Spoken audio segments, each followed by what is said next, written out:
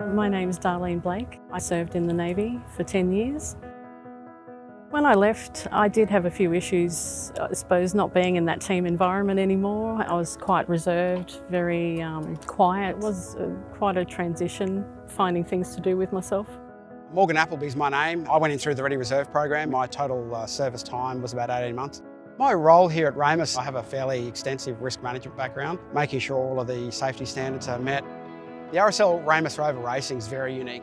The program involves veterans that are struggling a bit with integration back into civilian world, and also veterans that are struggling with mental and physical injuries. And the program's designed to help them understand that even though some of their skill sets that they've acquired in the military don't transfer very well across to the civilian world, but there's a lot of things that do.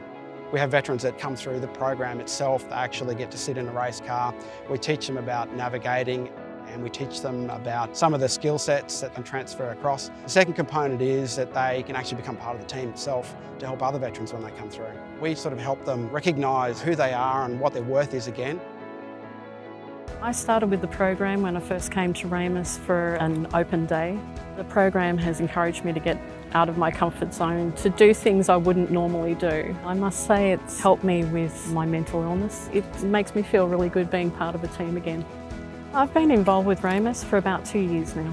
Things that have kept me involved in the program for so long would be the people. They're people who've been in the same position as you. They know a lot about mental illnesses. They know what you're going through because they've been through it themselves.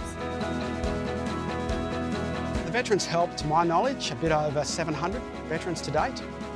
We wouldn't be here without RSL Queensland. The funding that we got initially from them gave us not only funding to start the program, but more importantly, it also gave us credibility. And that support actually enables us to continue the program, continue to grow the program. The funding helps us maintain the program free for all veterans to participate.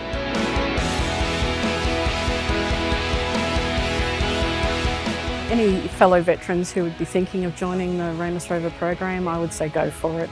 It's such a wonderful experience. Teamwork, mateship, yeah, it's wonderful. Put your hand up and do it. Unless you actually start actively participating in things, and not just for RAEMUS Rover's perspective, then you're never going to know what you do and don't like and what you can and can't do. So don't think about it, just do it.